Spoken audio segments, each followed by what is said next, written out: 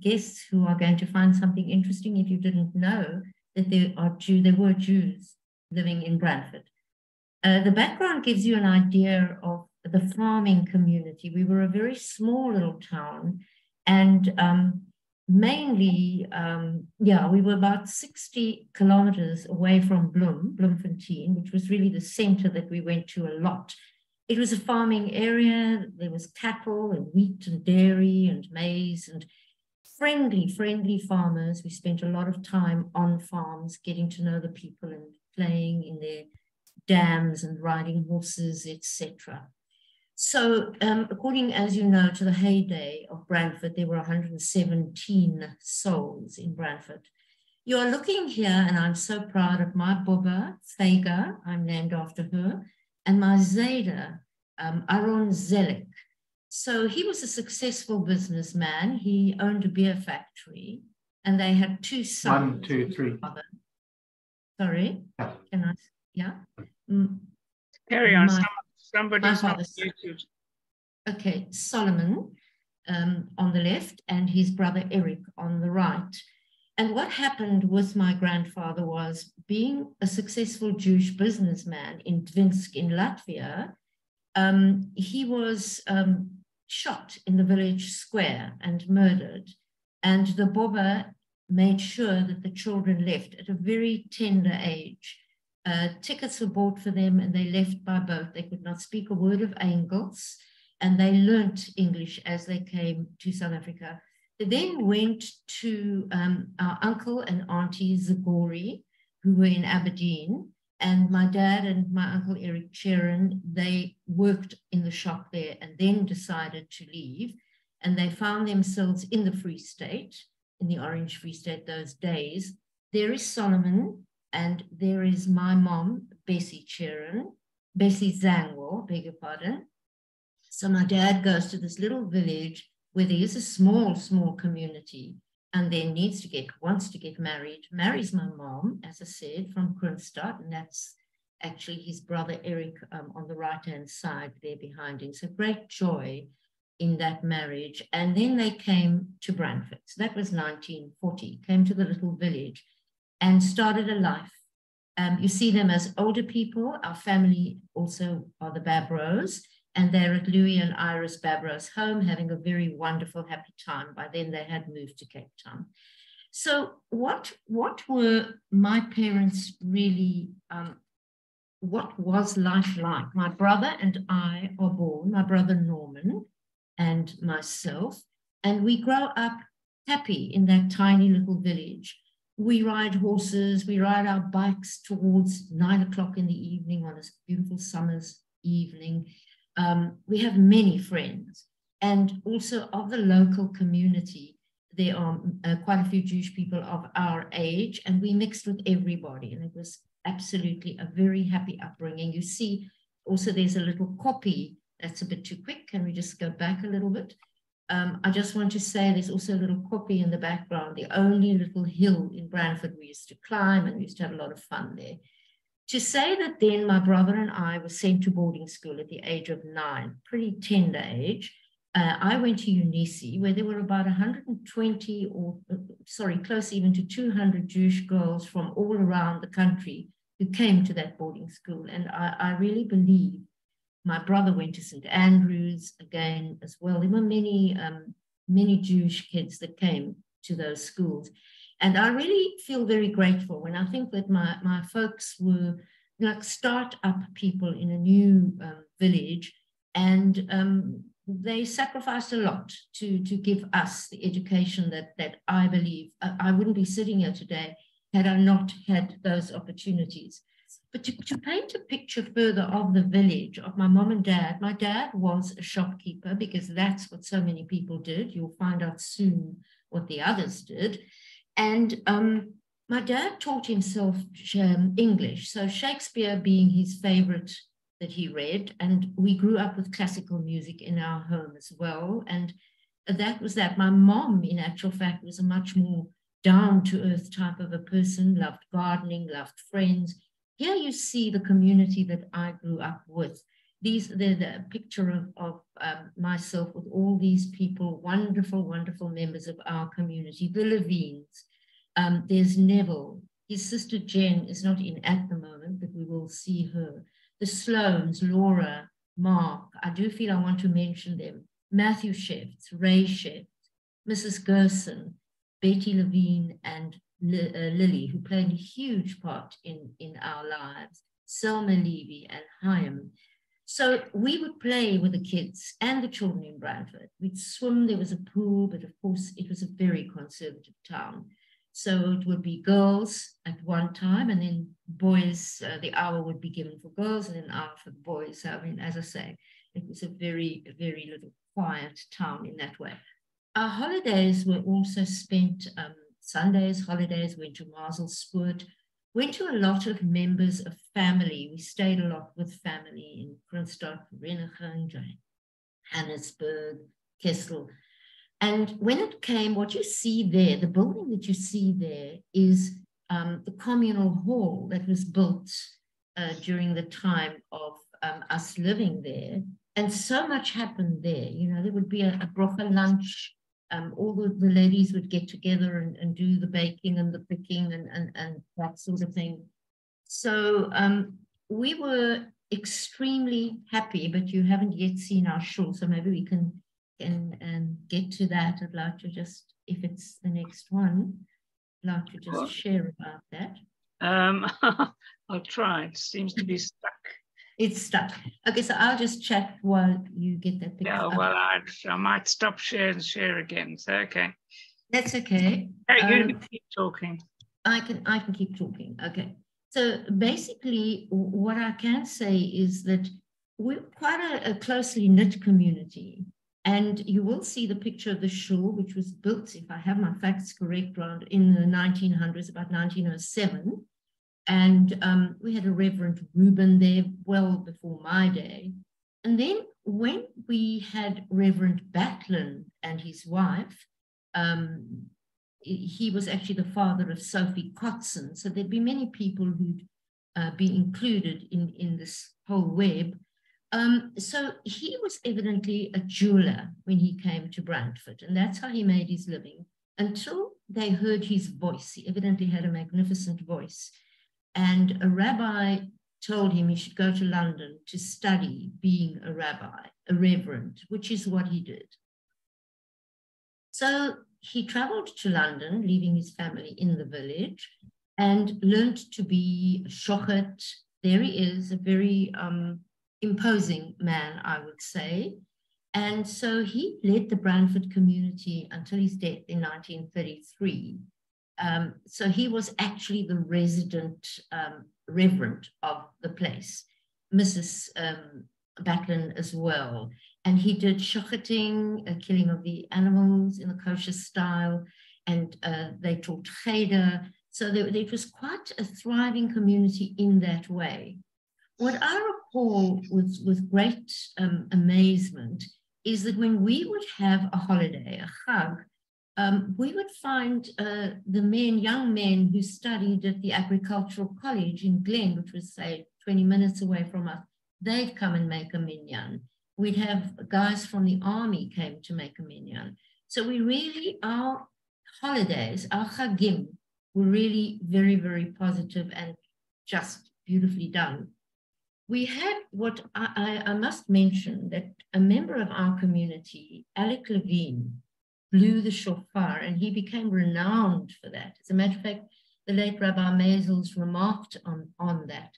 Are you able to move it further or not, Geraldine? Is that the picture that you wanted? Oh, okay. Oh, there we have it. So if I point, will you be able to see it? Would you like to?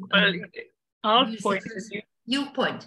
Okay, that is Mr. Max Klavansky. And we knew him himself. He was actually sort of our cantor when, you know, the others had passed away, the reverends that I spoke about. And in the front, we have Mr. Kalish, yes, on the right. And right next to him, Mr. Tulpers.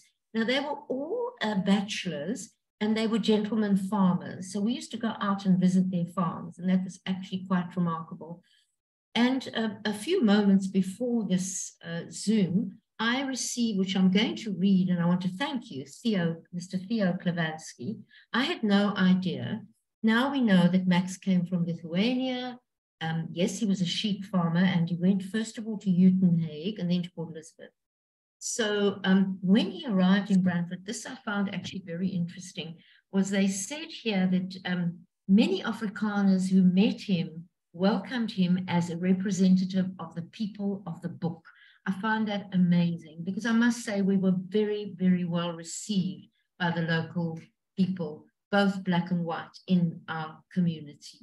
I neglected to mention the Immerman family. I see Sally Immerman there. Can you see how happy, what a wonderful hug all of us are together? So it just brings warm memories to me of the village that we had then. And that's you. And is that your mother? Oh, you want to show? Oh, that's my mom, Bessie Cheran. I'm next door to her. And my dad is next to us there, and my brother is behind Mr. Kalish. And just by the way, on the right is a fellow called Raymond Donner. He used to come on his motorbike to have Friday nights with us at our CHOL and to do the Ontaving. So, and here I see many uncles and aunts, as well as the Levines.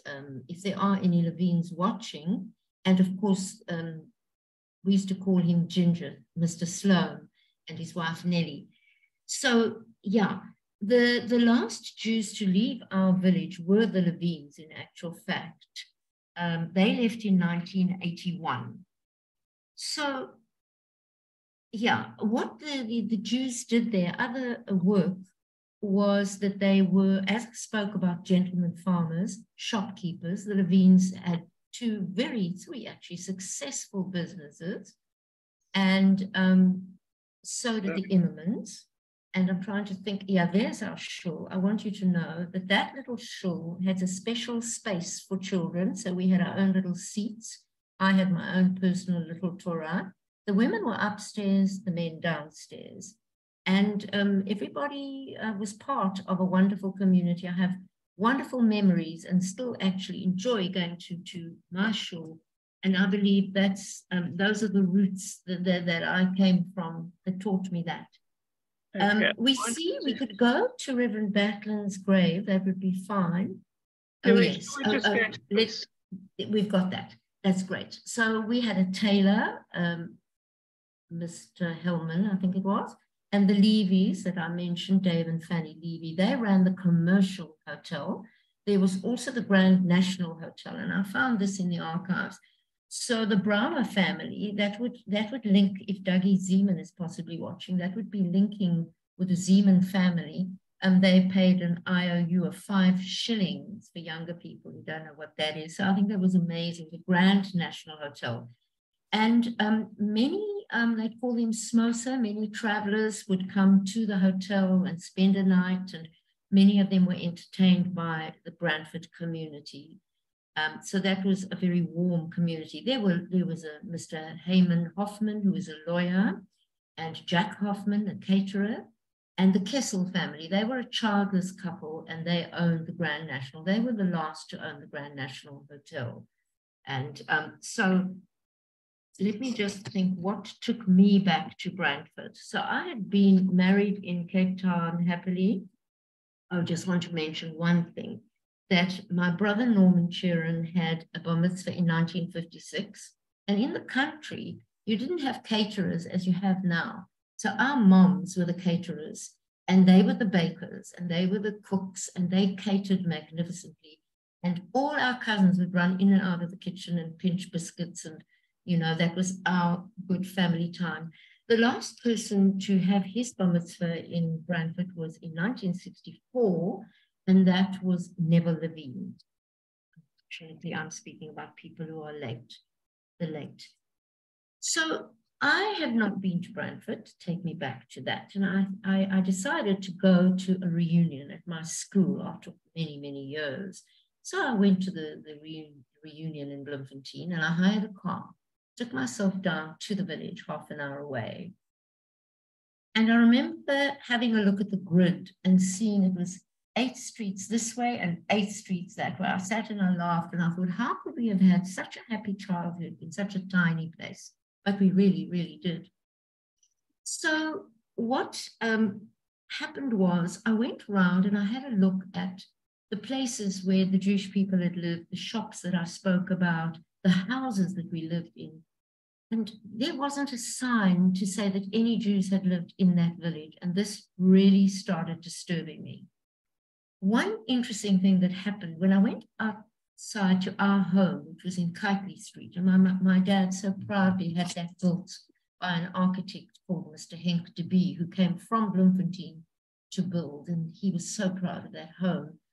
I looked at it and I thought, sure, nobody really knows that there were any Jews here in this village. And as I stopped, a man walked past me, and I just said to him in Afrikaans, I will translate. I said, my ma en my pa het hier gewoon. Ek is hier gebore. My mom and dad were born here, lived here, and I was born here. And he looked at me and he said, and how is your brother Norman? En hoe gaan dit met Norman? And the man was Daniel, our gardener. Now, what were the chances? It was phenomenal for me. So then I decided to go down. I went to the cemetery, and the burrs and the weeds were yay high. I thought, no, this doesn't seem right to me. This does.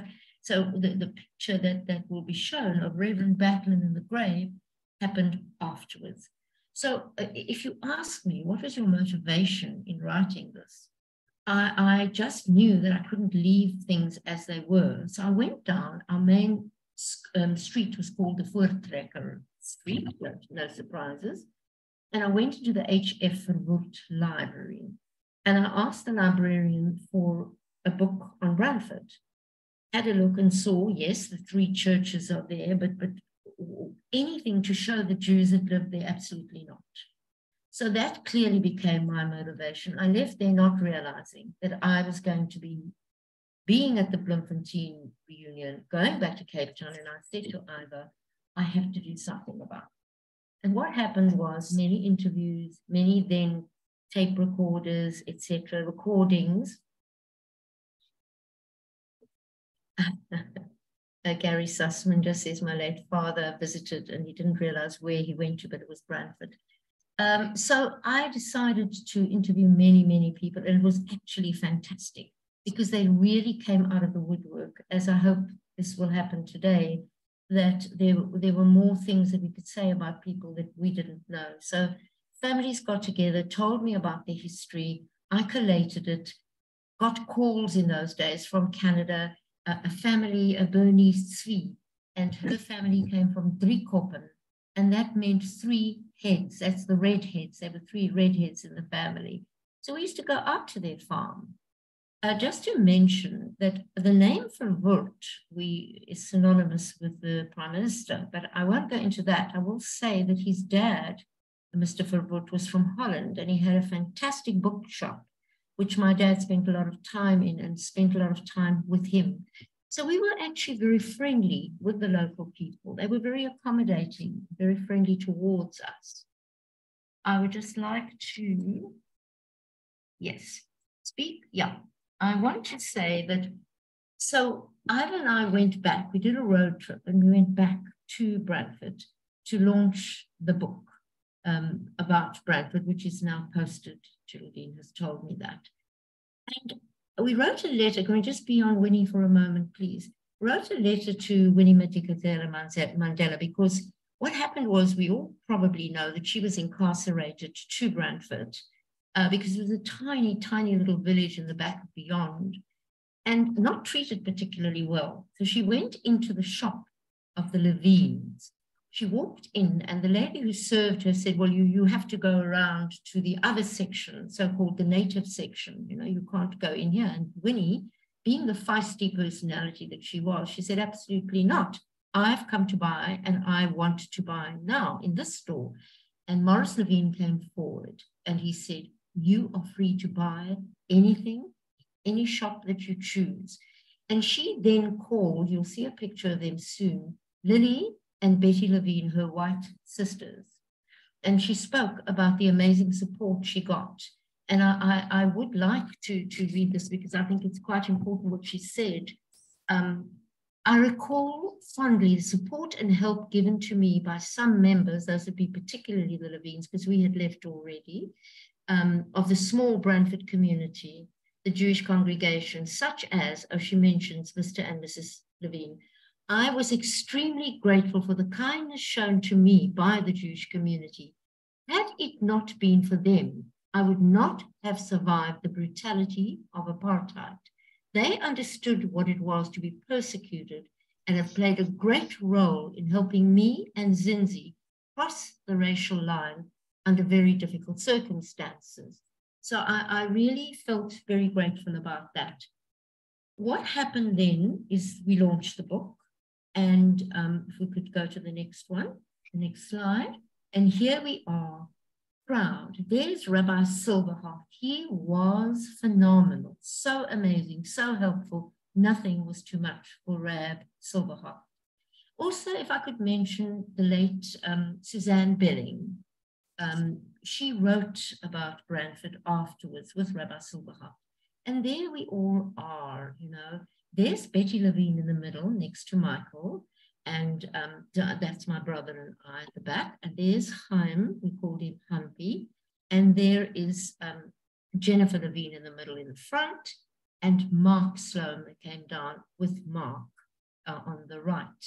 So it was a fantastic meeting. And the nicest thing for me was Councillor Marfel was there, Steve, I think he was Steve, just let me think, there was Reuben Mayer, he was in the township library. There were two libraries, and I wanted to launch the book in the library where I was not allowed to go, which was the Black Township. And Anna, ek weet jy luister saam met jou familie. Anna, I know that you are listening together with your family. And I just want to say Dumela. I spoke the Sotho language as a child.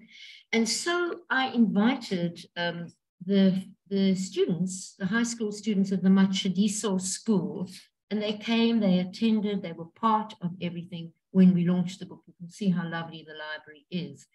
And also many of the non-Jewish Christian people came, some blew shofars. I wonder if that was to remember Ali Levine.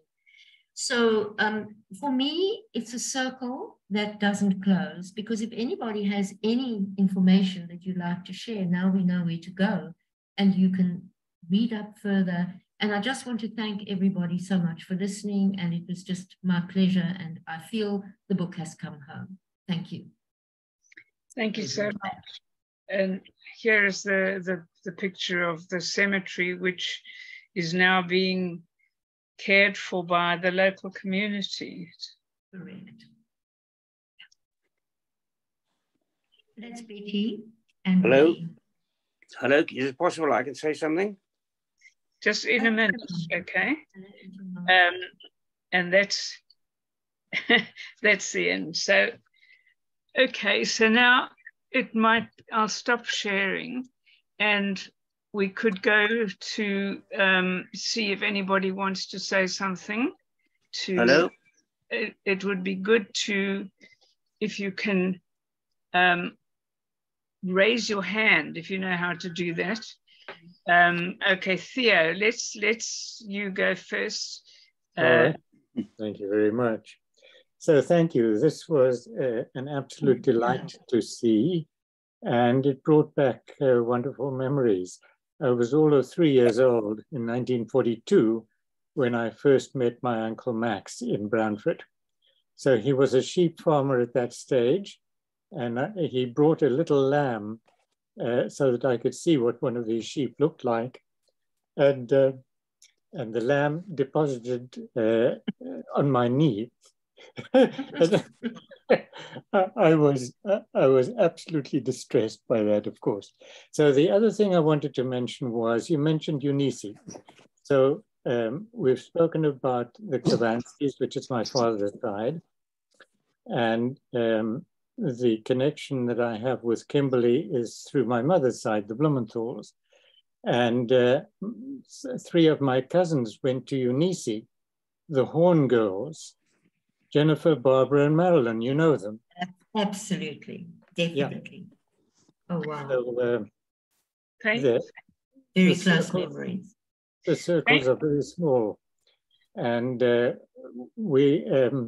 Hilda, the girl's mother, arranged for many of us cousins from the Blumenthal side of the family to spend Julys in Stainsrust, where they lived. And on Friday afternoons, we would go through to the Schule in Kronstadt for Friday night service.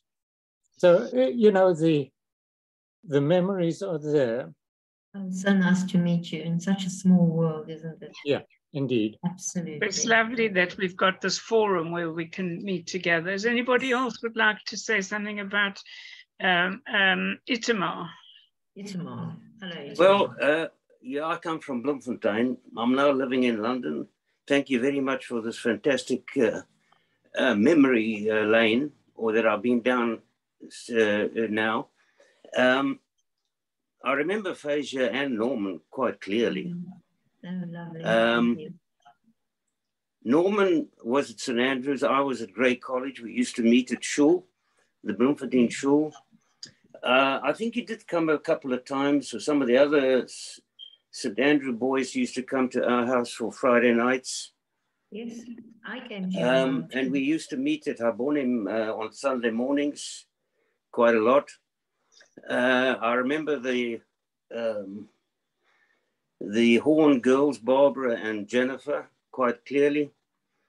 And also my dad had this wholesale business in Bloemfontein, and he used to travel the Free State all over the show. And on occasions, I used to partake of or go with him.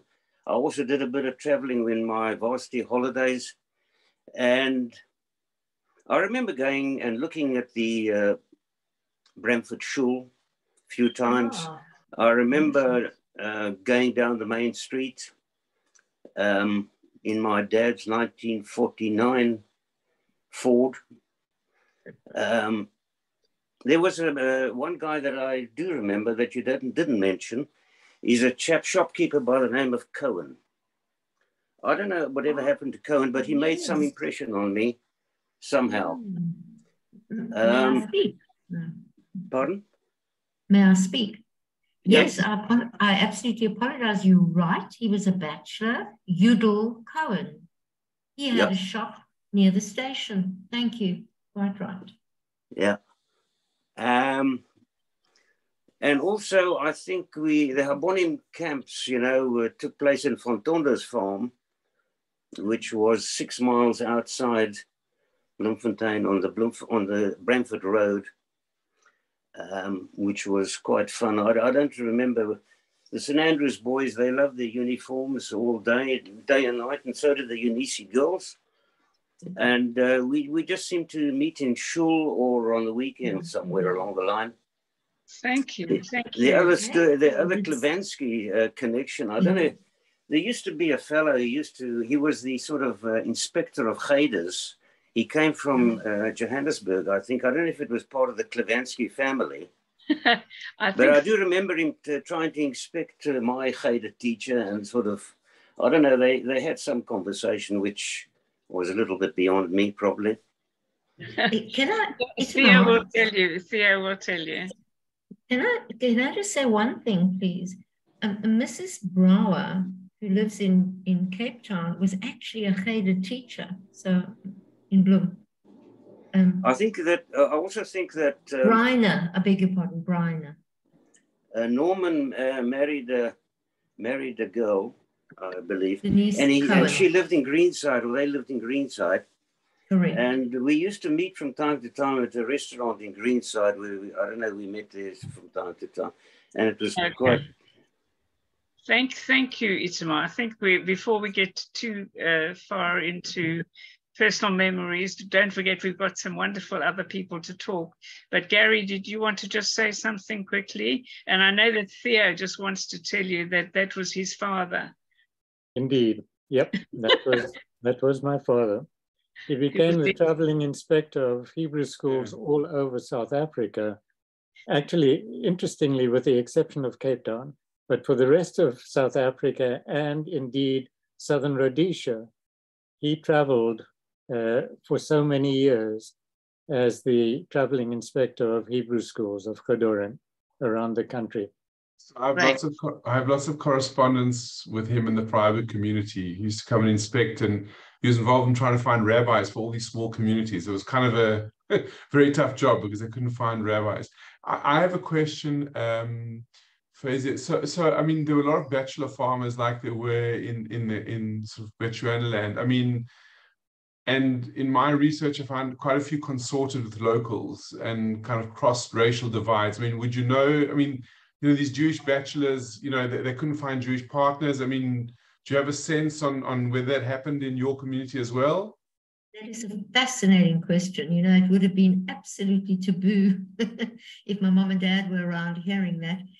I have no clue. I just saw Mr. Klavansky stayed at the hotel. He resided at the commercial hotel, and that's kind of as a little girl where I saw him. And the other two, I wouldn't actually know, but they were on a farm. I can't answer you. Very interesting question.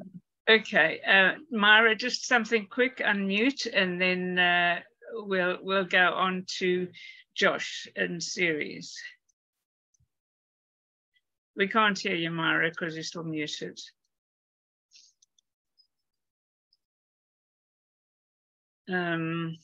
Just hold down your space bar if you're on a computer, and we'll be able to hear you. I'd just like to know, are you related to the Klavanskys that were in Kimberley? Is that a question for Thea? Yes.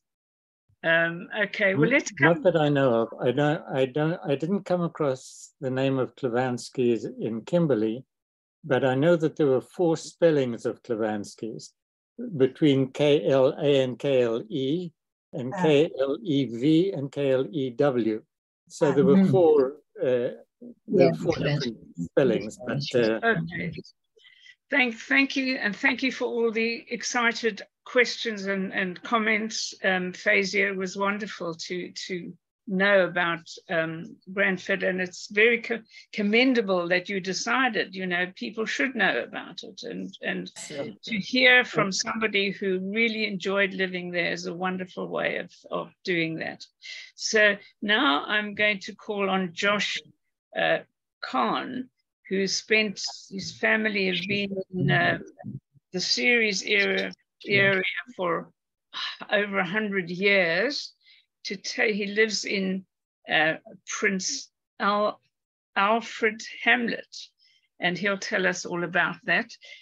So if you now go back to your speaker view, we invite everybody else to mute themselves, but Josh Kahn to unmute and talk to us about Ceres. Good afternoon, everybody. I'm going to go to the share screen.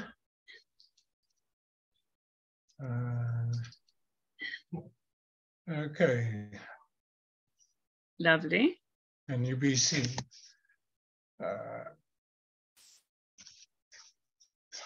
Just a quick little bit about myself and my family, because this is about the Ceres Hebrew congregation.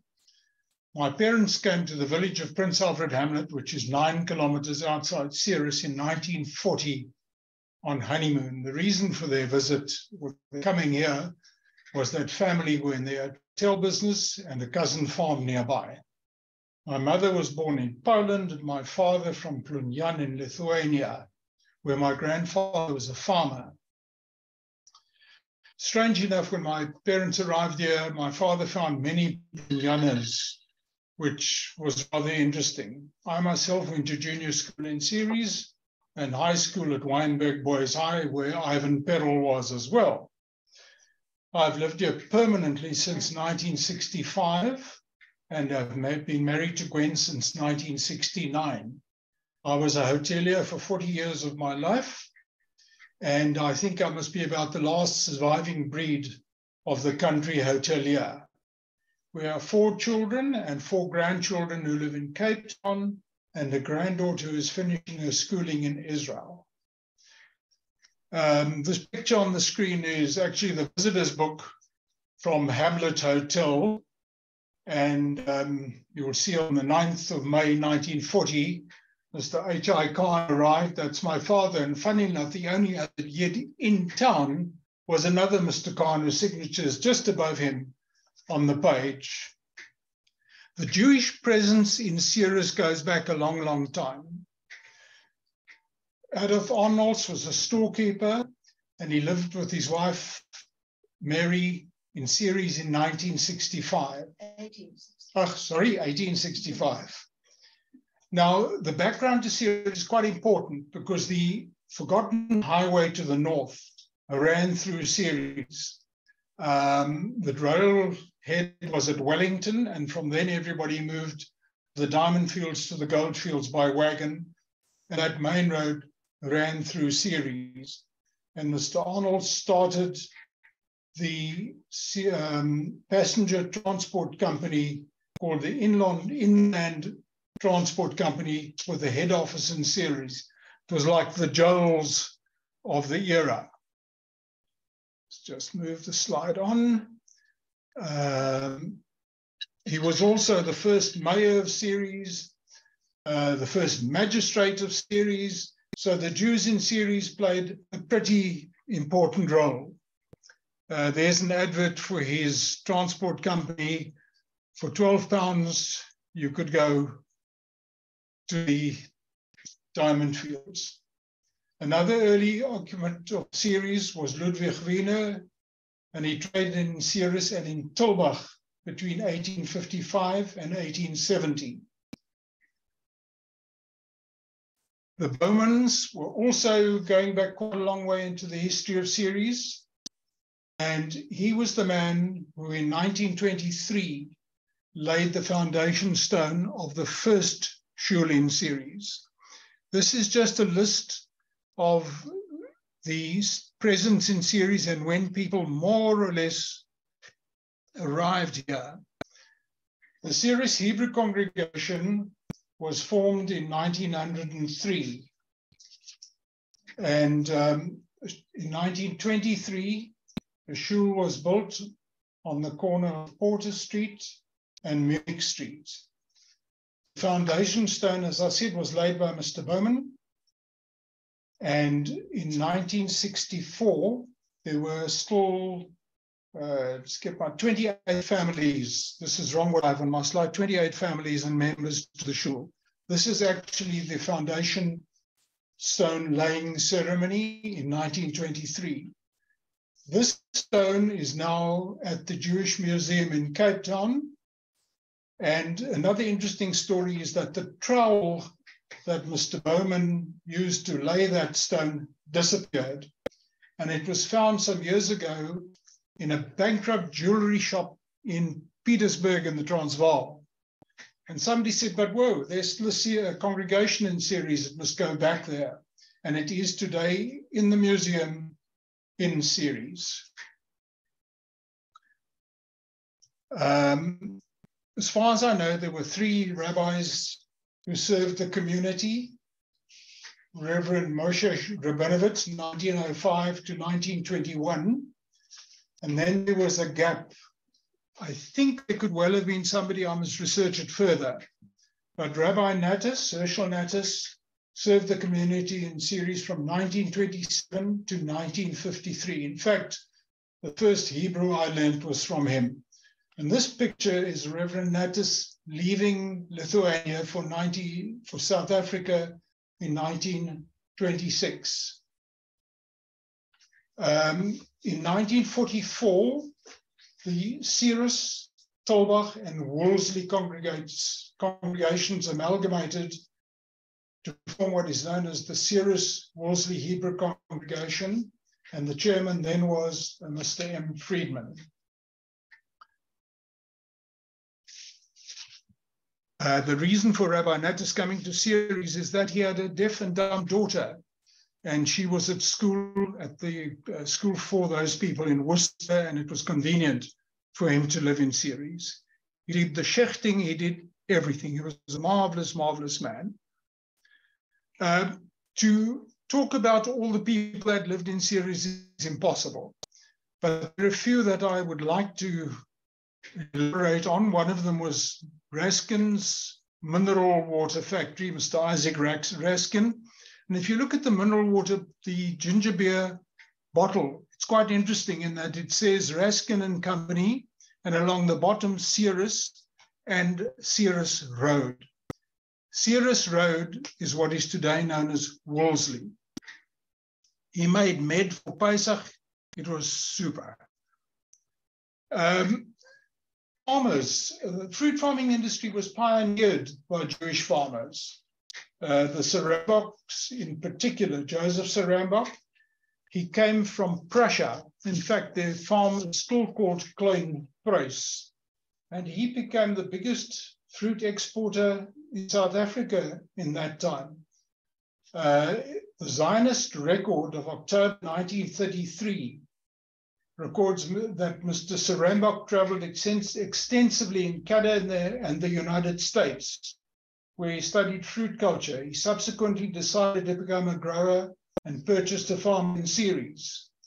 Last season, he shipped 1,500 tons of fruit overseas, besides many thousands of packages on local markets. Now, 1,500 tons of fruit by today's standards is a lot. Another name in the fruit farming industry is the Kirsch family, Theo Kirsch. He farmed at a farm called Oosthuizen, and he was one of the founders of the big cooperative called Ceres Fruit Growers in Ceres. This picture is some of the traders in Ceres. On the left is Wolf Meta. He had a shop in Ceres. When Rabbi Natie retired, he was the gabbo of our shul. The only thing he couldn't do was a bris. Picture in the middle is Kirsch's store. And the picture on the right is Saki Katzenellenbogen, standing on the road called the Saki Katzenellenbogenweg. That's in Wolseley. And Saki in his time was also the mayor of Wolseley.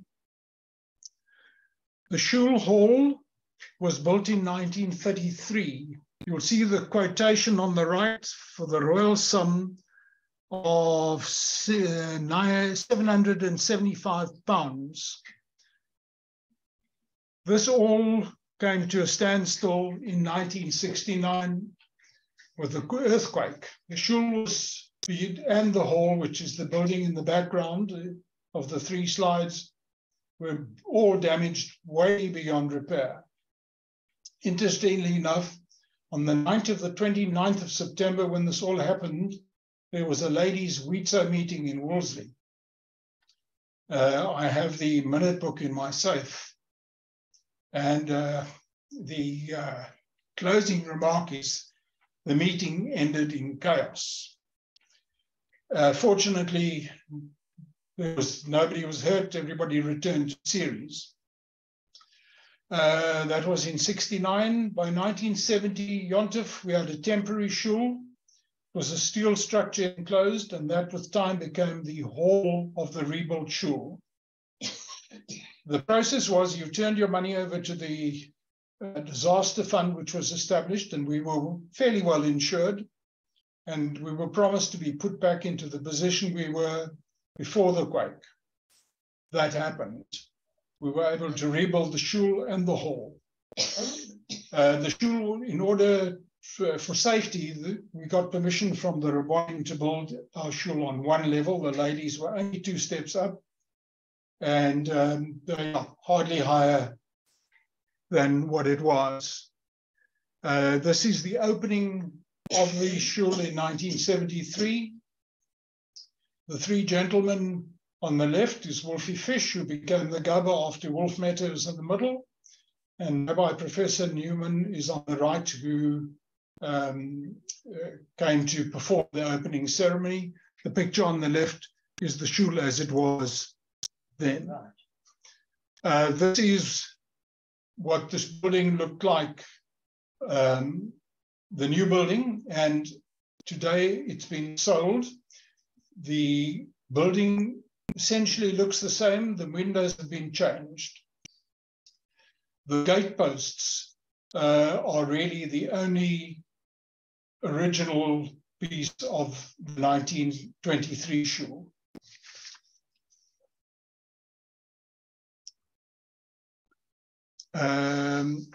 So it's actually 100 years this year that the first schol was built, and 50 years ago that the second schol was built. The last service was held in our schol in 1999. Only high holidays were celebrated before that, and we used to get young people from Cape Town to come and run the menu for us. It was popular. Friends and family used to come from Cape Town for Yontif. From Villersdorp, Riversdale, they came to the Ceres. In the 1950s, when I was a schooler and the congregation was really strong, it was obvious when it was Yontif. The village was quiet. Most of the businesses were closed. I think like most places, when it was lunchtime, Rosh Hashanah, there was a brocha in somebody's house, everybody was invited. Bar mitzvahs were held at 6 o'clock in the morning, so that shopkeepers could be at their businesses by 8 o'clock. On Friday nights, if we were 1 or 2 short for a minyan, there was a very popular big hotel across the road from the shul called the Belmont Hotel. Some of you might remember it. One of us would run across the road, ask for the visitor's book, and go down the list for Mr. Rabinovich, Mr. Cohen, whatever, and there would be a phone call to their room. Please come and help us make a minyan. And that happened. When we no longer used the shul, our furnishings were put in storage, and we rented the premises out as a Christian private school. The rental enabled us to do lots of things. We put a child from Orania through university. We were able to make various donations to Jewish charities. And in that way, over 300,000 Rand was handed out. We also paid for a permanent exhibition in the museum, because as Faisia said, you go to a town today, there's no sign of a Jew. People wouldn't even know what a Jew is. And because of the role we played in the country towns, we felt that we must put something there for people to see, and that we have achieved. The foundation stone of the second schol is in that museum, as well as some of the windows with Magen David's on. The cemetery, if anybody should research Ceres, if you go to the Ceres Museum website, they are there. And we've put them all down at 30 degrees. This is some earthquake damage. They're very old tombstones in the cemetery. It's impossible to say. You'll see the hollows in the headstones that were put down. There was probably a wooden plaque in there. But because of the fact that it was on the main road to the north, we assume that it was travelers that died and they were buried in Ceres. This is the museum in Ceres. The picture on the left shows you one of the windows on the outside of the museum, which says there is Jewish history to be seen in the museum. And the picture on the right is the bench, the Rebbe's bench, as well as the tablet from above the ark and the curtain from the ark. Often my wife and myself have spoken to school groups about Jews and the Ceres Hebrew congregation. And we have a fantastic curator, and she's really bends over backwards to accommodate things like that. Thank you, and that's all I have to tell you. I'd be happy to answer questions. What about your childhood? Just unmute myself. Thank you, Josh, so much for this wonderful presentation. You know, for people in other parts of the country, we didn't realize maybe what was going on. So it's really tremendous. So is there anybody who'd like to ask Josh anything or say anything? people are really enjoying these talks. So, Gavin. Hi. Yeah. Hi, great. Hi, Gavin. can you hear me now? Yes. Hello, everyone.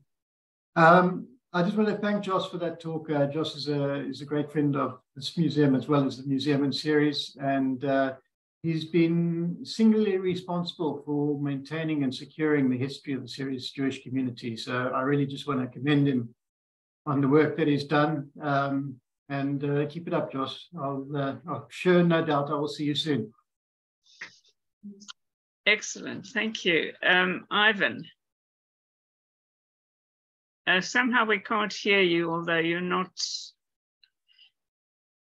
muted, but we can't hear you. Maybe just write something in the chat, and we'll see. Ivan and I, just as a matter of interest, were at boarding school together.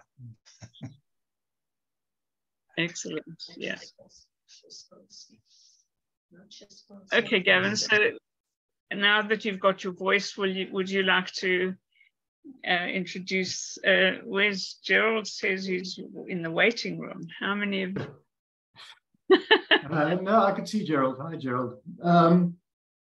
Yeah, thank you. Apologies for my lack of sound earlier. Next up, we're going to hear from Gerald Potash. Gerald grew up in Stellenbosch. He went to school and university there. After practicing law for a short time in the city, he returned to Stellenbosch to run the family retail business. He did that for close to 30 years, and then on retirement became a Jewish tour guide who we see regularly bringing tours of Jewish tourists through the South African Jewish Museum. So thank you for that, Gerald. Gerald also took me and the rest of the Jewish Museum staff on one of our annual outings around Stellenbosch, where he walked us through the history of the Stellenbosch Jewish community. So I expect to be a little bit familiar with what he's going to present. Gerald, if you'll unmute yourself, and you can take it away from there. Okay, so Gerald's obviously having difficulty unmuting himself. Can you hear? I had huge trouble. I couldn't see any of the came up from Ceres. I'm getting a very brief sound. So I hope you can. Gerald, we're having trouble hearing you. Can you speak up a little bit? Yeah, I'm in huge trouble. I'll try and make it louder. Can you hear me now? No. I'm just wondering if I think he's on two devices. Gerald, I suspect you've got two devices on, and that's what's, you've dialed in from two devices, and that's what's creating the echo. If I lose everything. So I tell you what, Gerald, why don't we go to Natie while you sort yourself out, and then we'll come back to you. Okay. But we're having an echo from you because Gerald is on two devices. Gerald, you just need to close one, please. Close one, please.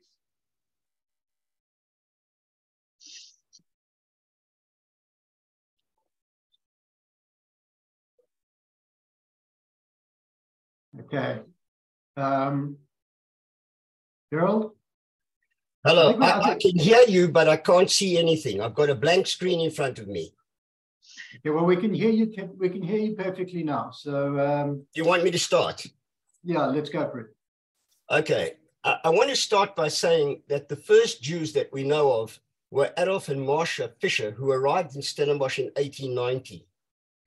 The Stellenbosch Hebrew congregation, as such, first met in Mr. and Mrs. Brown's house in Herter Street. And that was 23 years before the shul was built. So that was in 1900. So the Jewish community of Stellenbosch goes back to 1900. Mr. D. Deitch, who was the chairman, decided to start collecting money for Achados Achim, the shul that was built in 1923. So this year, our shul is exactly 100 years old, and we intend to have a celebration of types and ask all the old members who are all over the world to come and join us on Zoom or whatever, come to Stellenbosch to help us celebrate the 100th anniversary of the CHOL. After the Dutch formed the CHOL actually meant to move to Plain Street, where they even had a mikveh, where is now the Boerland Bank building. If anybody knows Stellenbosch well enough, on the big corner opposite what used to be the Vets corner, there's the Boerland Bank building, and that was in fact the CHOL before we moved to the current CHOL. The first wedding in Stellenbosch was the Zuckerman wedding. Mr. and Mrs. Zuckerman got married in 1902, and their son Solly eventually became Sir Solly Zuckerman, and that was really the first Jewish wedding to take place in Stellenbosch.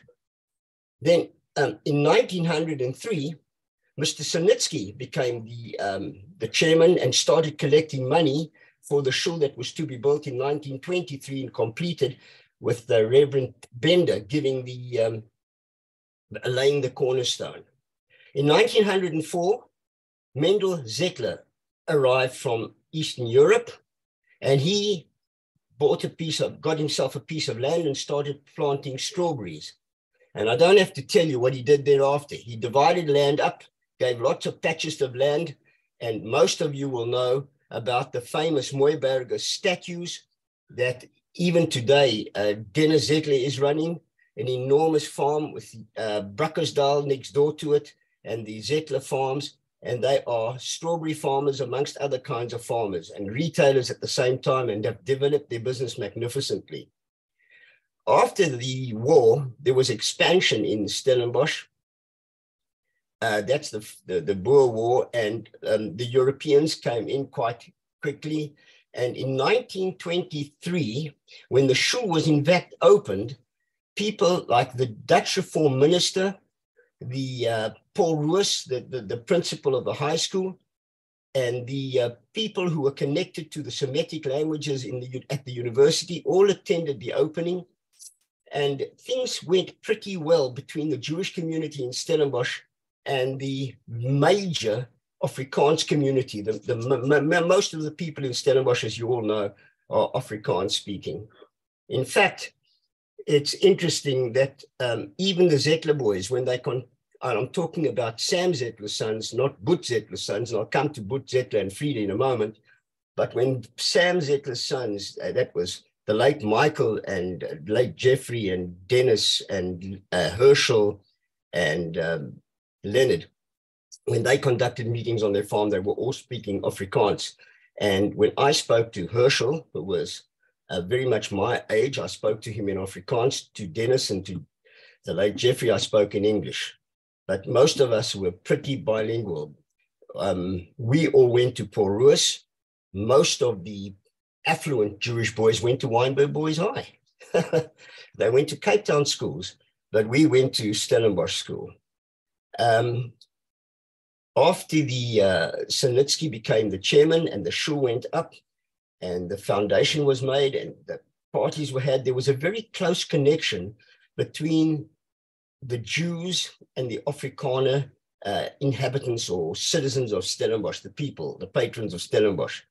And that kind of changed with 1936 and the advent of the gray shirts and Dr. Verwoerd, who was at the university, and D.F. Malan, who also became a prime minister, a strong opposition to Jewish immigration.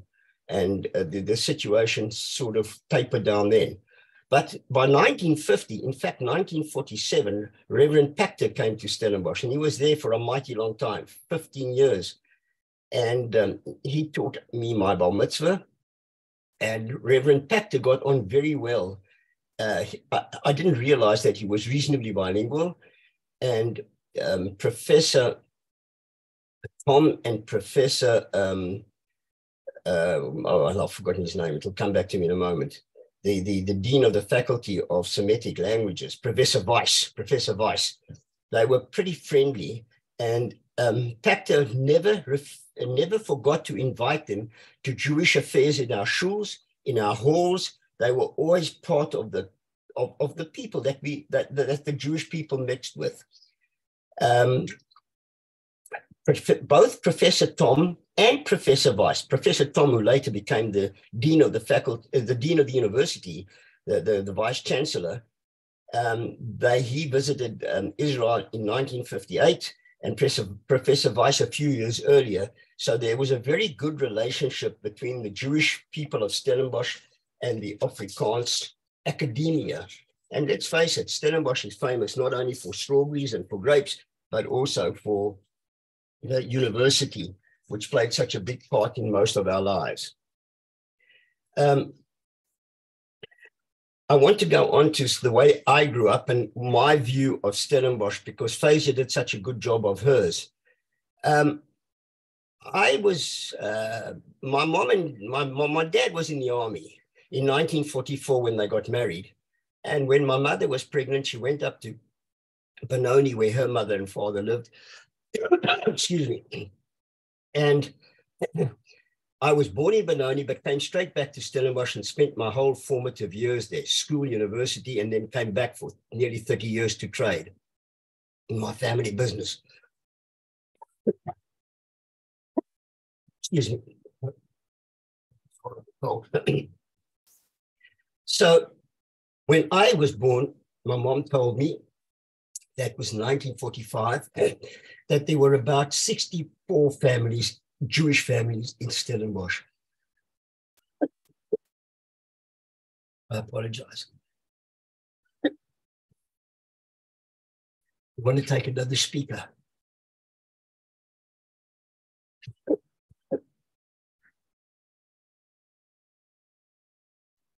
Thanks, Gerald. We'll come back to you in a little bit. You can just send me a private message in the meanwhile when you're ready. Okay, and we're going to go on now then to Natie. Natie Finkelstein is a retired pharmacist and phytochemist. She was born in Beaufort West, which she'll tell us about, in 1939. He matriculated from the Central High School in 1956. And moved to Cape Town in 1957. He celebrated his bar mitzvah in the Beaufort West Shul in 1952 and had the honor of having his second bar mitzvah in the Garden Shul last year. He's a son of the Karoo. He has a tremendous interest in what happens in Beaufort West. So, Natie, we're going to go over to you now. Thanks, Gerald. We'll come back to you once Natie's finished. Right. Thanks very much, Gavin. Can you hear me? Yes, we can. Okay, I'm going to share my screen now.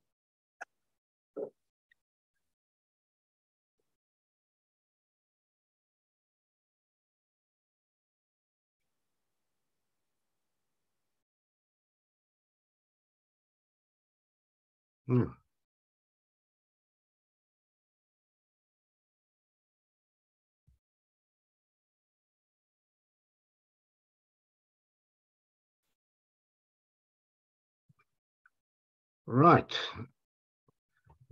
Well, thank you very much for the honor of being able to call back a little bit of my past. And I must say I enjoyed the other presentations very much. And it is something special to grow up in a small platteland town. But I'm sitting these days in Cape Town, and I bring you greetings and salutations, as Francis Drake said, from the fairest Cape in all the world.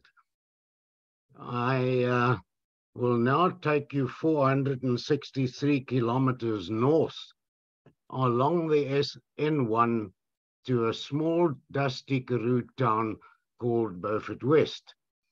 And in this collage that I'm showing you at the moment, it is so typical of a town.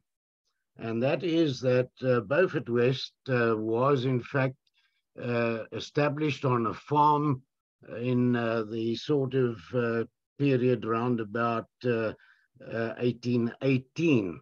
And that farm was owned by Abram de Klerk and was known as Hoyvlakte. And it was virtually on that farm that the town of Beaufort West was laid out. And I think you can follow my pointer. In the left-hand corner, you will see the coat of arms of Beaufort West. And if you look at the shield, you will see the typical portcullis, or the sort of drawbridge gate with the chains. And that is from the shield of the Earl of Beaufort. And the Earl of Beaufort was, in fact, Lord Charles Somerset's father. So the Somerset coat of arms is really incorporated within the Beaufort West coat of arms.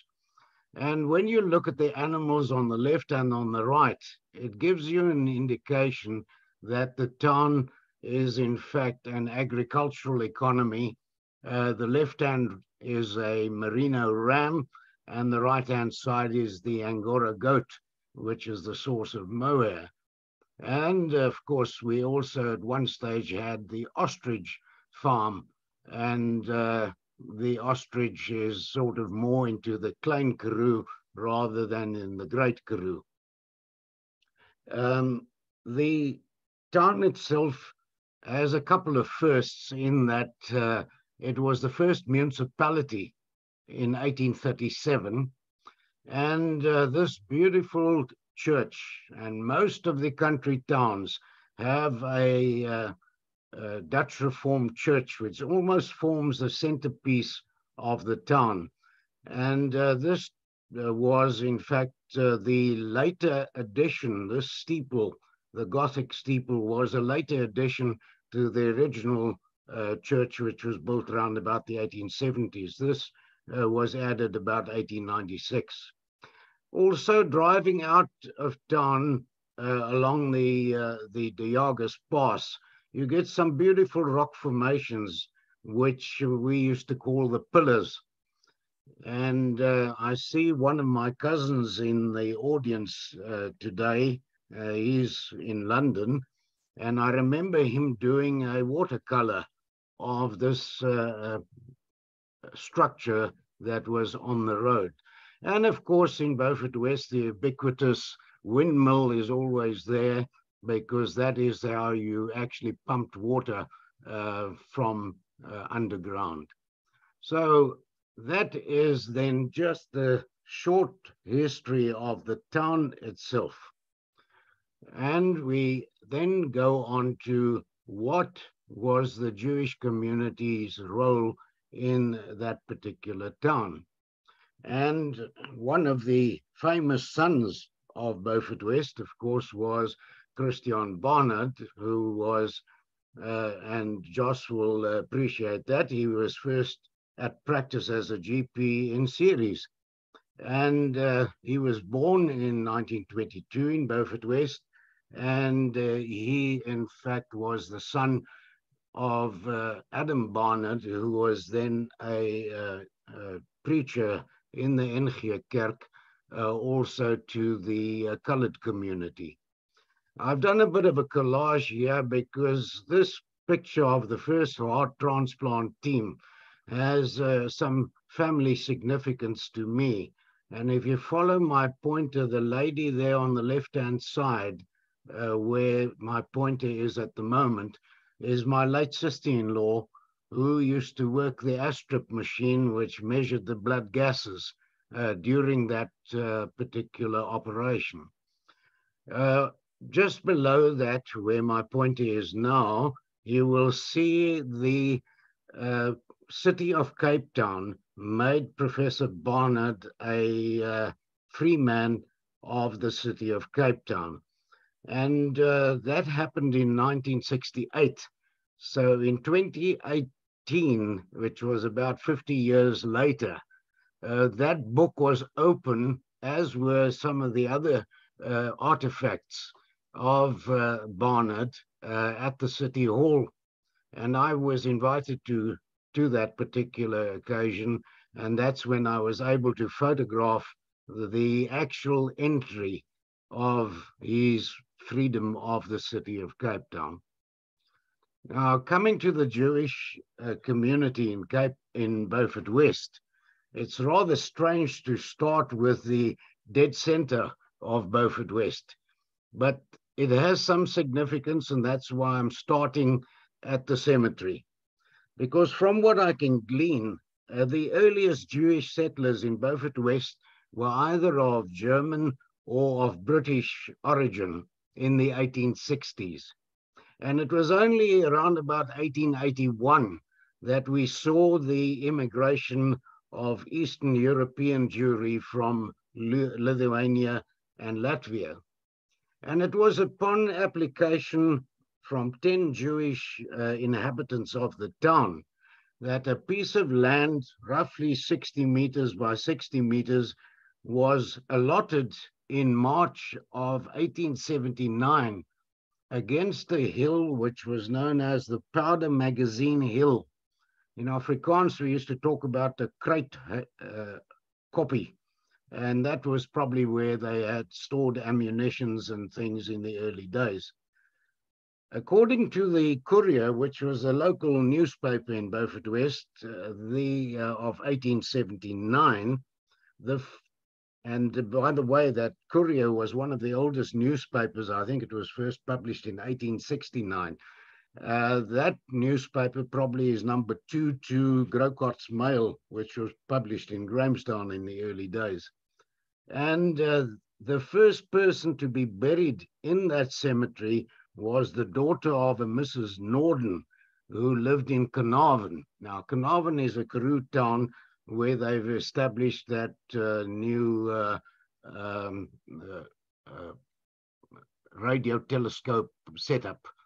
And that daughter was buried there in 1879.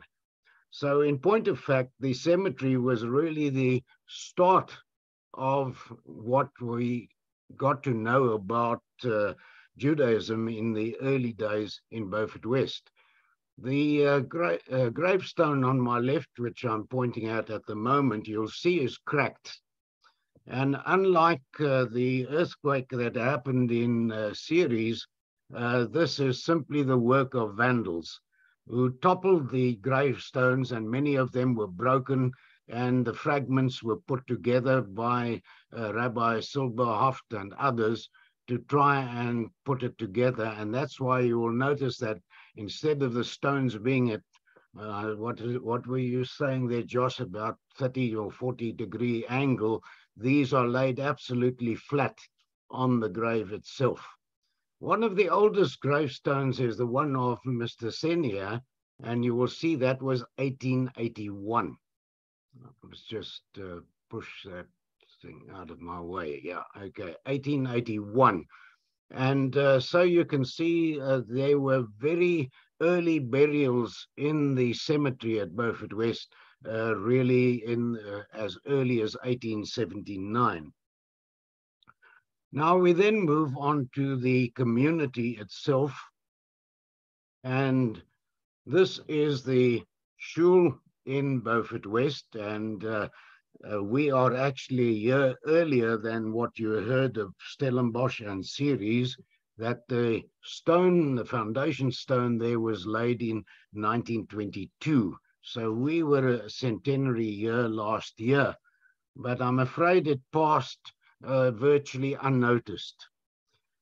This is the synagogue itself, and that synagogue was in fact really established on a piece of land which was bought for £600 in a small side street in Beaufort West off Donkin Street called Union Street, and that was in fact used for the erection of a synagogue and also the adjoining minister's house.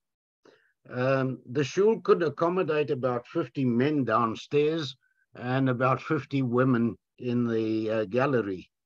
And round about 1978, the synagogue and the adjoining house fell into disrepair, and in point of fact, it was really a miserable building. But in order to try and sell it, and there were very few Jewish people left in Beaufort West towards the end of the 70s. They eventually managed to repair it as best they could, and both the synagogue and the minister's house were actually sold to a Mr. G.T. Beaufort in 1979 for the magnificent sum of 5,000 rand. Sadly, the synagogue is now empty and it is used mainly for storage, and the minister's house is actually occupied by one of Mr. Beaufort's descendants. In fact, it's his daughter that lives there now. Two of my cousins who are on the, I noticed on the in the audience today, will remember just about this position where my pointer is. There was a wall, and in that little courtyard, there was actually an apricot tree. And as kids, we always used to pick the apricots when the season came, when we were at the shul itself. So in point of fact, before the shul was built in 1922 or occupied in 1922, most of the services were conducted in the Lyric Hall, which was situated in Mankey Street.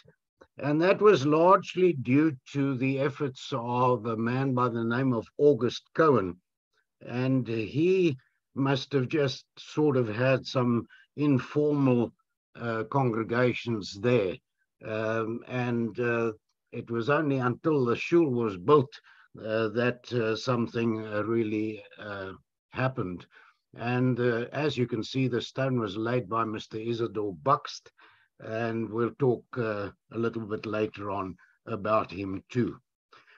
According to the official census records, it seems that the Jewish community reached its zenith around about 1936. And by 1991, the total number of Jews left there was exactly 1. And today there's not a single Jew left in Beaufort West. My recollection was sort of around about the 40s when Reverend Aaron Myberg came to Beaufort West. And he came there in 1943 from a little town called Middelburg. My late father had a business there, and when he married my mother in that very synagogue in Beaufort West in 1934, he prevailed upon Reverend Myberg to leave Middelburg Cape, which was also a dying community, and come to Beaufort West, which was a bigger community. And we were delighted that he did come there, because not only did he perform the usual shechita or the ritual slaughtering, but he also taught the children in Cheder, and he conducted all the services in the synagogue. And I think that by the time we got to around about 1960, when Reverend Myberg left Beaufort West, it seemed to toll the death knell on the Jewish presence in the town. Around about 1961, there were still a couple of Jewish families left. I remember, I think it was Emil Norrie was then the chairman of the congregation. And in order to try and keep that Jewish flame burning, they actually engaged Major Jacob Potashnik, who used to come for their high holidays to Beaufort West to conduct the services. Major Potashnik got his ranking. He was, in fact, a chaplain to the Jewish servicemen in World War II. But it used to be quite a thing that when he arrived, they used to say that the Jewish minister had arrived for the high holidays, and they treated him very, very royally when he did get there. But sadly, the major impact and the invaluable contribution of the Jews of yesteryear played in Beaufort West life is obviously just lost in the mists of time. I think it was Benjamin Disraeli, who was the Prime Minister in the UK many years ago, said that they are indeed a nation of shopkeepers. And in Beaufort West, it was not very much different. This was my late uncle's shop in New Street. He was Charlie Dubowitz, and two of his sons both became medical people. Leslie went to the United States, practiced as an occupational medical officer there, and then Victor retired as the professor at Imperial College. He's probably a world authority on muscle dystrophy in children. He was professor of pediatrics, and he, in fact, I think the muscle research unit at Imperial College is named the Dubowitz Research Unit.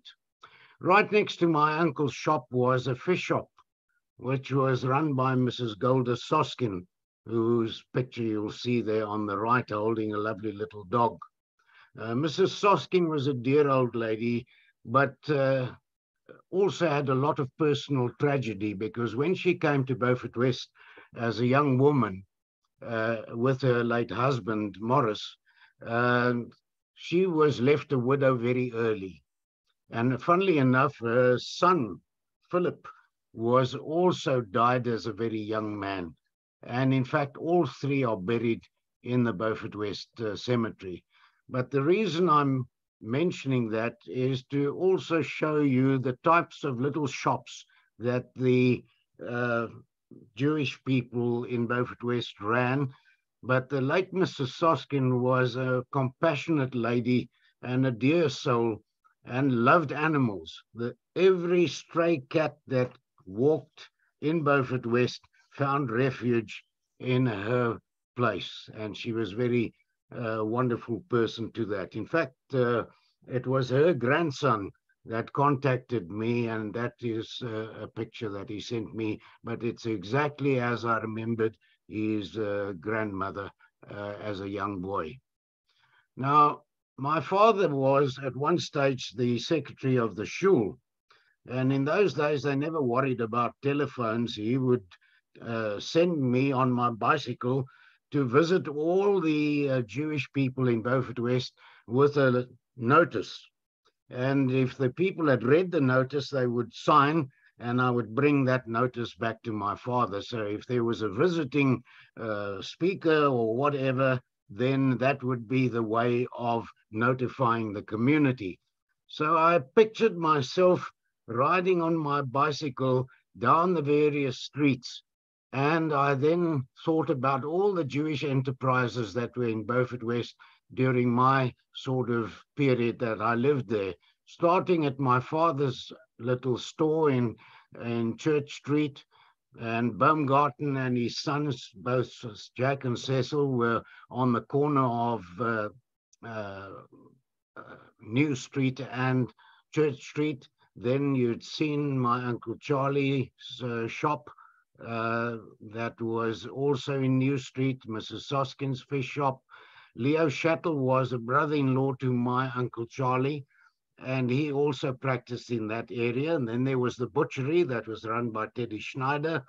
And then I would turn down Mankey Street and come down Donkin Street, which was the main street of Beaufort West. And then you would come across a store called Glatt and Norrie, which was the two Miss Glatts and their nephew, Emil Norrie. With Emil, the Norries are in the catering business in Cape Town and a very well-known family.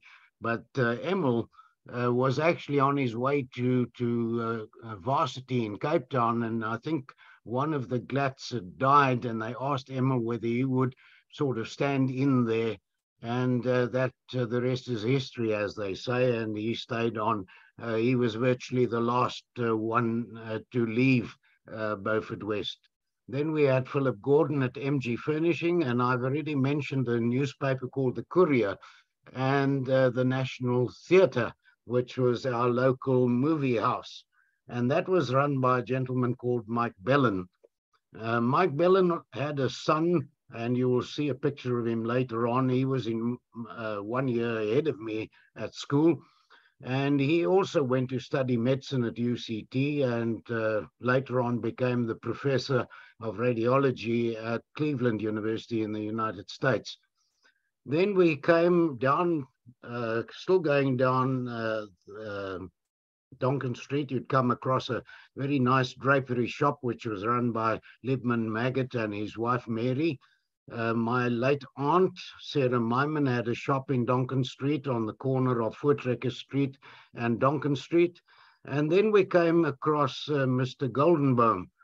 We used to know him as Schmiel, but he was actually Samuel Goldenboom. And Samuel Goldenboom's shop burned down when I was still a young lad in Beaufort West. We'll talk about that later on, also because he's had two really sons who remained. One remained in Beaufort West. Jackie was a farmer there. They had two farms, Hansrivier and Papdam. And then the other one left Beaufort West and went to Wits to qualify as a dentist, A.B. Goldenboom. Then my two uncles, Gamka Stores was run by Jack Dubowitz and Riverside Stores by my uncle Ben Dubowitz. And later on, as you go down, there was the Oasis Cafe and the bakery that was started by a great entrepreneur by the name of Sam Jacobs. Sam, unfortunately, was killed in a motor car smash about 60 or 80 kilometers from Beaufort West near Leeugamka.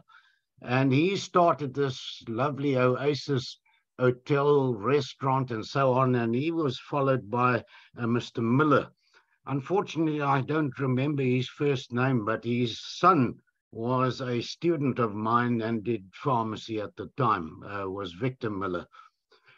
The hotels were also run by a lot of Jewish people. First of all, there was Morris and Nathan Garb, and they were then followed by Albert Kaplan. The Masonic Hotel was run by Solly Bloomberg, and there was a bottle store that was first run by Mr. Belinsky, who eventually translocated to Weddy Road in Muizenberg, and his successor was Simon Silk.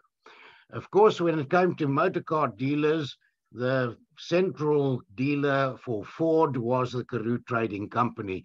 And there were no less than about 4 or 5, no, maybe 6 Jewish families involved. Isaac Carabas and his brother Joe, and Joe's son, eldest son, Ruby, they were all in the business. Morris Carabas actually came from Victoria West, where the Ford dealership was run by his father, the late Charlie Carabas. And Morris came afterwards to take over the garage because Isaac had moved to Cape Town, to Kenilworth, and he also sired 2 brilliant sons. The elder one, Alan, qualified in law and eventually became a professor at several American universities, and in his later years, he came to the University of the Western Cape. The other son, Cyril, who was the youngest, became a pediatrician, and he, in fact, became a professor also and specialized in pediatric oncology. Then there was Izzy Javen, who was sort of the man who did the admin. He also became a gubber in the shul. Dan Pincus and Jack Blitz looked after the technical side of the business. Then, as the farmers go, I did mention Jack Goldenboom. Jack went to Grootfontein College in Middelburg, and he became got his agricultural qualification there, and then came to farm on the farms that they owned. Then there was Benny Frank, who farmed about 40 kilometers from Beaufort West in a small little place called Kruitfontein. And that was near Leeugamka, or what was early known as Prince Alfred Road. And then there was the Horwitzes and Isaac Levin. They were farming near Rietbron, which is also a little distance from Beaufort West. Now, Mrs. Goldenboom was a Horwitz, and those were her brothers. but she also had an uncle, and we used to refer to him as Mesha, but he was Moses Horowitz, and he used to also come to shul, and many of those who will remember him well. Of the professional side, the man that I suppose I should be grateful for delivering me was Dr. Harold Lee. Harold was actually the railway doctor, because in those days, Beaufort West was a great railway center, and that's where they used to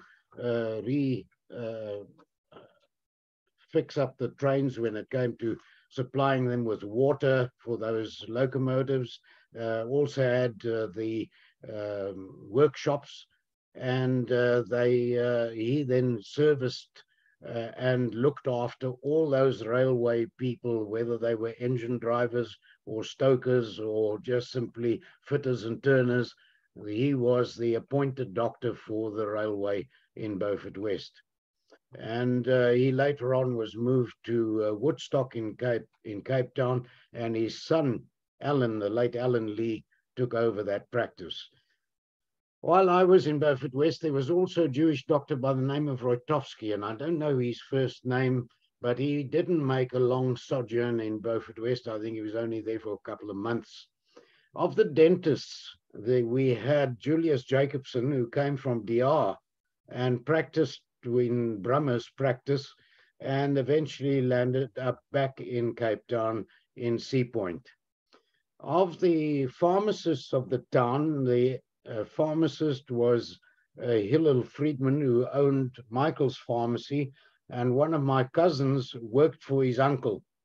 You might say Dubovitz, but that was the Friedman was on his mother's side. His mother was a Friedman, but she was married to my uncle Ben Dubovitz, and Norman was my first cousin who worked for his uncle in Beaufort West. Of the attorneys that were practicing in Beaufort West, the only one that I remember was Max Weinberg, and he eventually translocated to Belleville in the northern suburbs. But you'll hear more about Max Weinberg in the next slide, probably. Because in 1941, on the 6th of April, a flood hit Beaufort West and virtually wiped the town out. We were living in Church Street at the time, and these were photographs that were taken by the late Max Weinberg, and his son was also a medical man, a pediatrician, probably a world authority on asthma and other respiratory complaints and allergies in children, practiced at the Red Cross Hospital. And Eugene shared these photographs with me, but you'll see they were all black and white photographs. But what was interesting, what was written at the back is of historical significance.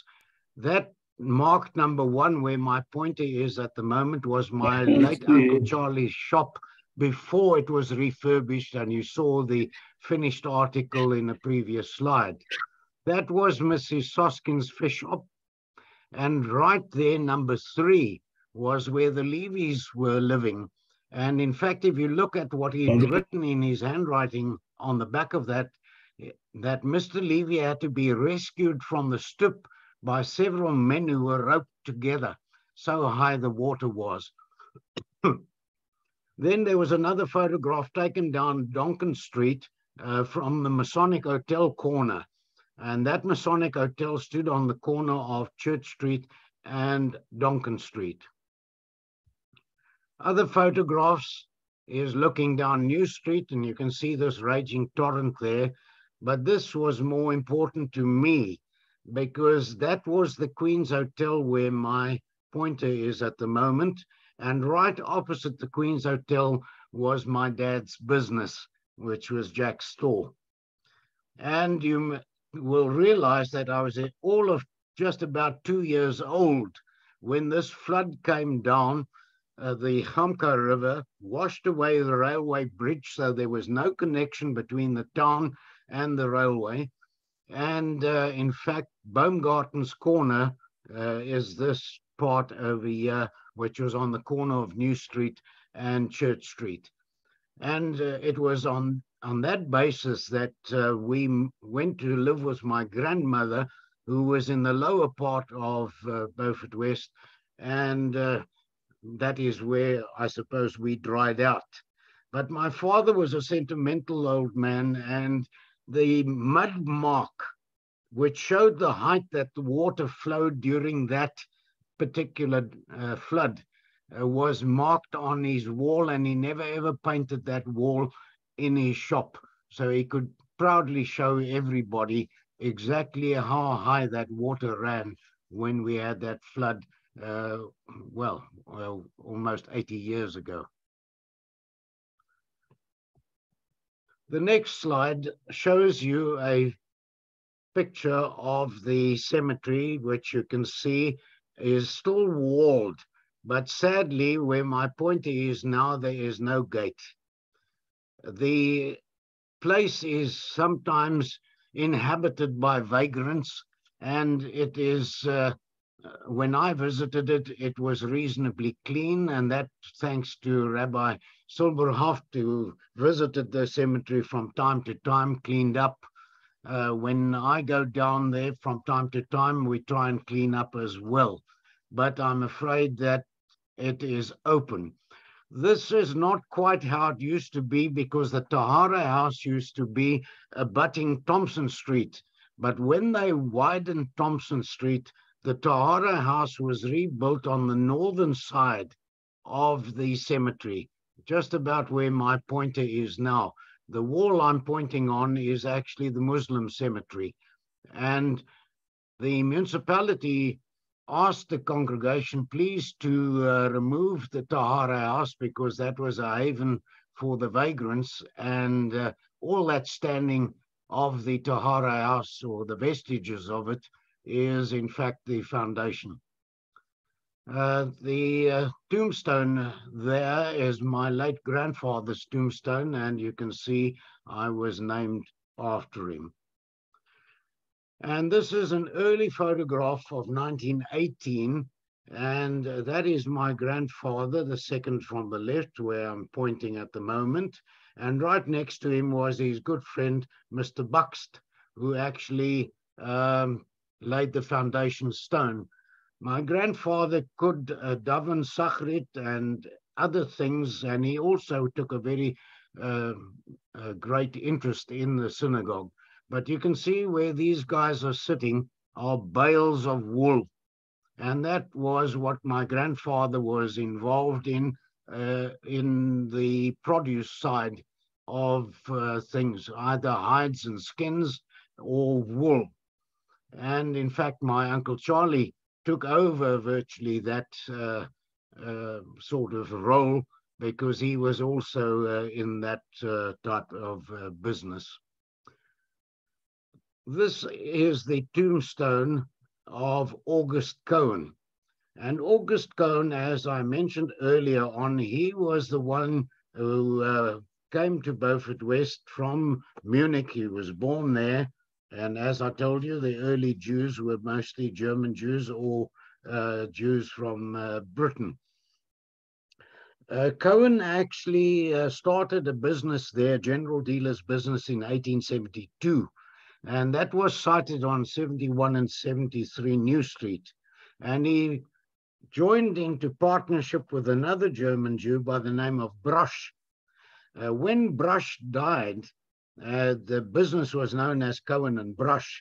But when Brosch died, Cohen and his brother amalgamated, and they opened up a business a few doors away on 81 New Street.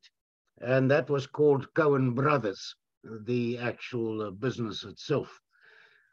Cohen was a remarkable man. He died in 1921, but he served on the municipal council for 24 years, and he was even the deputy mayor. But he seemed to like things associated with the youth, and he served on as a school board secretary for many, many years. He, in point of fact, started a soup kitchen when the great Spanish flu epidemic hit us in 1918-19.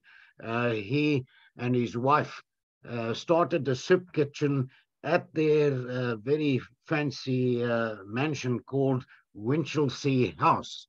Now, Winchelsea House was eventually broken down, and that was the site where the Oasis Hotel was erected on Donkin Street. I'm showing you this because a man by the name of August Kahn was a great doctor too. He was one of the most dedicated sport doctors in South Africa, and those of you who watch rugby games at Newlands will remember Augie Kahn along the sidelines. He also acted as a Springbok team doctor, and we refer to him as Augie Kahn. But now you can see where he got the name August from. He actually inherited that from his grandfather, because his father was actually took over the business after August died. And he was probably born in Beaufort West in 1927, and he died in Cape Town in 2015 at the age of 88, and he was almost revered by Western Province Rugby. As you can see, the Dizer is Western Province Rugby sort of flower. Now, looking back to Beaufort West, and I did mention Isaac Carabas, in the Beaufort West Club, there is a certificate where Isaac Carabas was issued with 15 shares in the Beaufort West Club. And you will see that the Beaufort West Club was started in 1926. In 2016, it celebrated its 90th birthday. And I was present at that celebration. And in point of fact, the farmers had donated 3 sheep for that party. And they were doing those sheep on a braai in the back of the club. And it was just an interesting bit of Afrikaner to see an original certificate of one of the shareholders, and he happened to be a Jew. And the only other Jewish member of the club was myself, and I was awarded honorary life membership of the club about 3 years prior to the 90th anniversary of the club. So I'm hoping, if the Almighty spares me, that I will be at the centenary of the Beaufort West Club in 2026, if that is still possible. Now, this is the original house of Lipman Maggott. We refer to him as Lippy Maggott. Lippy was a man who was a very erudite in Jewish things. He studied at the Tels Yeshiva. He was the honorary chazan of the shul, virtually from my birth date right through to 55. He had one daughter, Sylvia, who was sort of my contemporary. And Lipman Maggott, as I mentioned to you, you saw that he had this wonderful drapery shop just across the road from the Merino Co-op. And he was very high up in the Masonic order. In fact, he became the Grand Master. This was the house in Donkin Street, but you can see it has been transmogrified to a certain extent and has now become a lodge.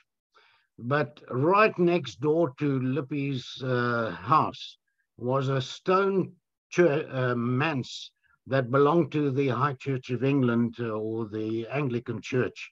And that used to be our scout hall in the early days. That is the house which my late father built at 144 Bird Street, Beaufort West. And that's where I spent most of my years. It was a lovely house, and it was just around the corner from many of my cousins living around the corner from us, and my grandmother. And in that house, there was a most magnificent almond tree. And I took this photograph. It was the first tree that used to blossom in the spring. And attached to that almond tree, there was a piece of metal that during the Anglo-Boer War, they must have hitched horses to that tree. And that piece of metal was there all those years as I remember it. And this was the house right next door to the pastorie, or the parsonage, of the Dutch Reformed Church, of not the one that I showed you, but of another community known as the Gamka Oos community. And I saw all the dominees come and go there. And in fact, when the Gamka Oos church was first inaugurated, my parents and I, we were invited to that inauguration.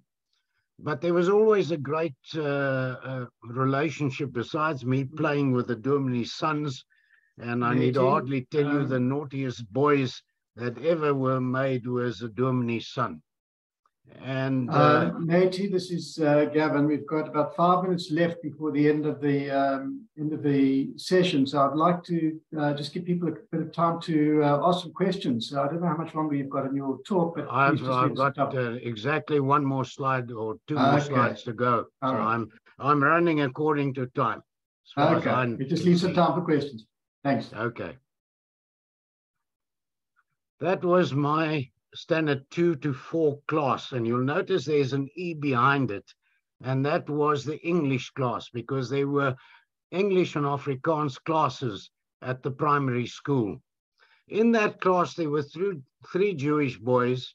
That was Errol Bellen, that I referred to earlier on.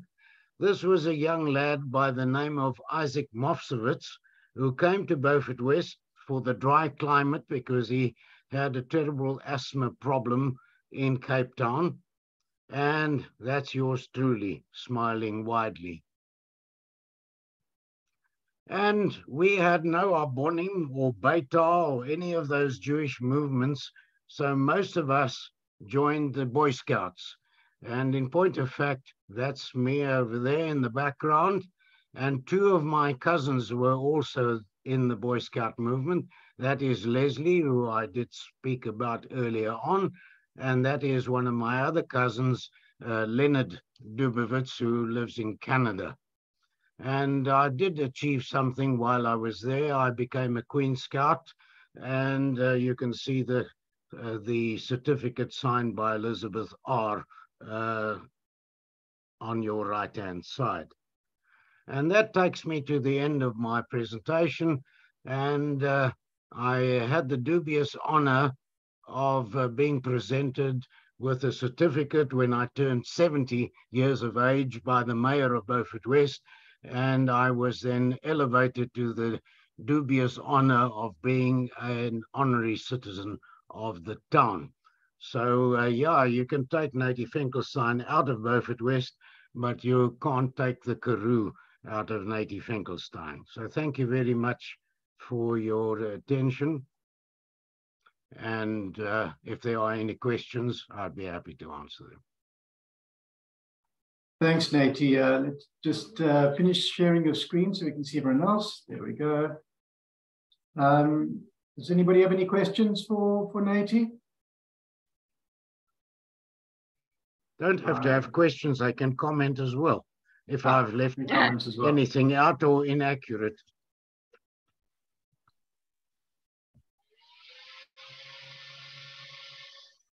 No. Well, from my perspective, Natie, thank you for mentioning Mama Tennyson. And I'm wondering if there's something in the water that produces pediatricians from Beaufort West. There seems to be a fair few.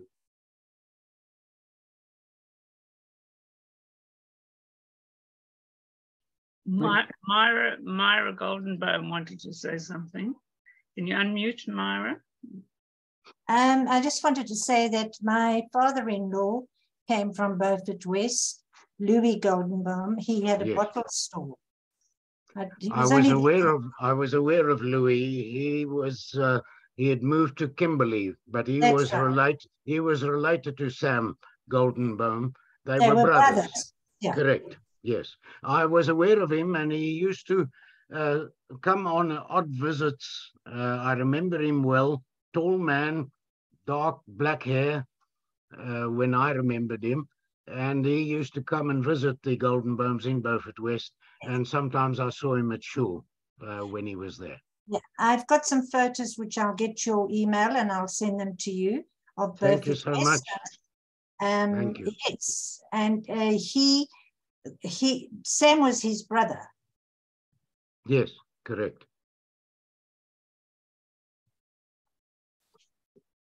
And Charmian wanted to say something.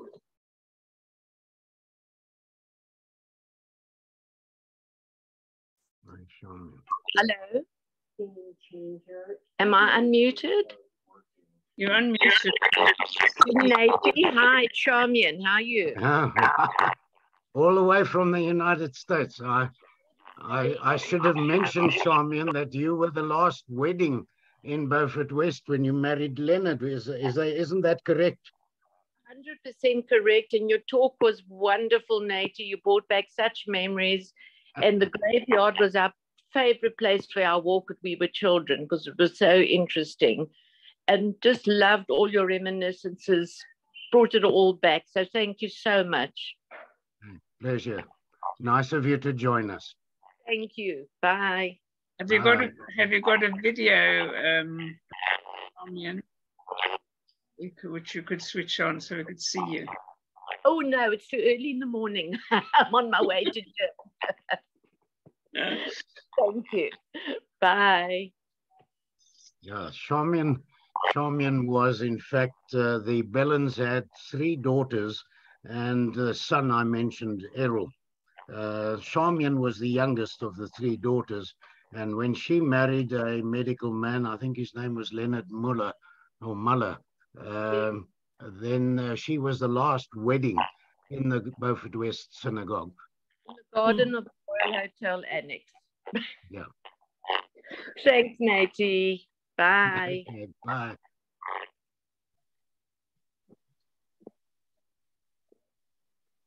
Folks, that brings us to about 2 hours since we started. I'm going to close the conversation. I'll leave Zoom open if anybody still wants to speak. Remember, we're going to do this another session next week at the same time. That's Tuesday, not Wednesday. Tuesday the 14th at 2 o'clock South African time, and that will be a little bit more hands-on on how to go about celebrating and remembering the places and the communities that you grew up in an online space. I'm aware we didn't get to hear the rest of Gerald's presentation, so Gerald, hopefully next week we can pick that up as well and give you opportunity to finish the story about Stellenbosch. Thank you all for joining us. As I say, I will leave the Zoom on if you want to have a little gesels and enjoy each other's company for a while. Thank you for joining us and see you next week. Thank you, Gavin. And if I can say thank you to all the speakers who've been really wonderful, really bringing up to us the feelings and the thoughts of growing up in these places. So it's been a really wonderful opportunity. So thank you so much to all 4 of you. And next week, we will be looking at Stellenbosch as an example of how one could put all these memories into a web space where you can find the things and look for them. So I hope that you'll all join us then on Tuesday when Bramy Lenoff, who's been helping to make this wonderful place, will join us, and we'll look at how to do this together. So thank you very much, everybody, and thanks, Gavin. And see you next week. Thank you.